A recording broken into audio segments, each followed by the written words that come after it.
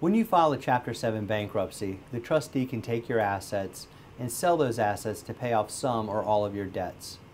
However, there are laws called exemptions which allow you to avoid turning over certain assets and property to the trustee. The exemption laws specifically state what property you're allowed to keep in a bankruptcy.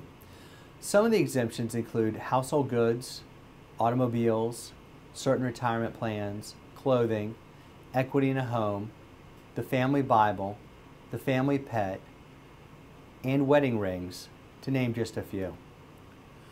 But this does not mean that you can simply leave these assets off your schedules. All assets must be disclosed to the bankruptcy court.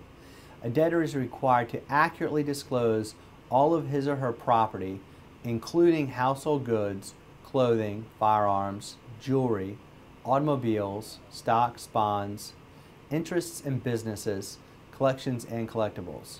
Further, the debtor must disclose all assets he reasonably believes he may receive in the future, such as an inheritance or tax refund. For example, if you bought a lottery ticket this morning and the drawing has not yet happened, you don't need to list lottery winnings on your bankruptcy schedules.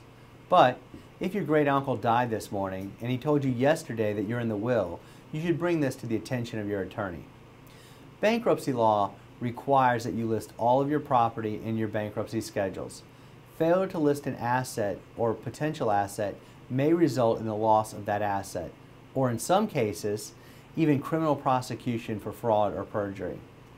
In some cases, where an asset has not been disclosed, the court may deny you a discharge or even prohibit you from filing bankruptcy for a period of time. When you sign your bankruptcy schedules under oath and under the penalty of perjury, it is important that you review them to ensure that all assets and potential assets have been properly disclosed. Assets that would normally be eligible for exemption and protection may become unprotected simply because you did not list them on your schedules. It is important to understand that exemptions only protect your assets from being taken by the trustee for liquidation. Exemptions do not protect your property from repossession or foreclosure when the creditor has a validly recorded lien. For example, if an exemption allows you to keep your vehicle and you have a loan on it, you would still have to make the loan payments in order to keep the vehicle.